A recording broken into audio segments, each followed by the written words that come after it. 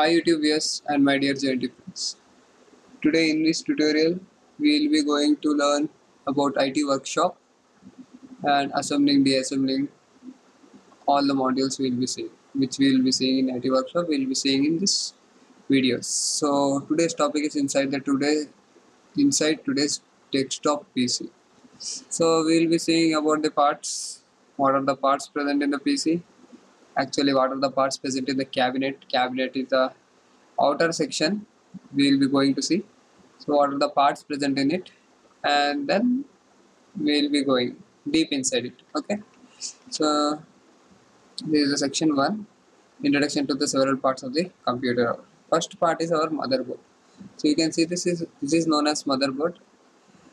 As you can see, this board, a printed circuit board, which is present in our CPU, that is nothing but is our motherboard. Next here it will be a CPU. You can see this is the CPU, not our cabinet, which we call cabinet as a CPU. That is not a CPU. This is a CPU where it will be present in motherboard. It will be present in motherboard in this white color section. In this white color section, this CPU will be present. Okay, so there are lot many pins in that. So this is your CPU. Next it will be an SMPS. This is your SMPS box.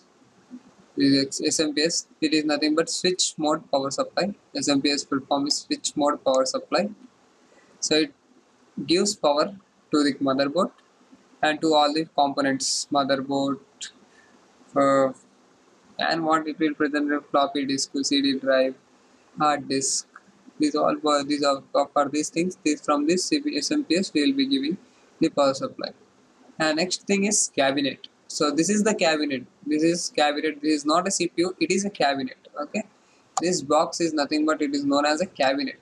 In this box we have a motherboard, and in that motherboard we have CPU. Okay. This is our cabinet. And next is heatsink fan. So which is placed above the CPU. Which is placed above the CPU. This is the heatsink fan. Okay. And next is RAM. We have this RAM, random access memory, synchronized RAM and asynchronous. This is the hard disk. Depends upon the type of hard disk it is. So if you see, we have 1 TB, 500 GB hard disks. So more than that also we have in the market right now. 2 TB also. It will look like same. There will be a power supply. This is the power supply cables, and these are the pins connections. Okay, now all SATA has been applied. So in previous version there was a primary and secondary pins. So that is the model. This is the old version of hard disk, and this is your floppy disk, and this is your CD-ROM, and this is your CD writer. I'm moving a bit fast.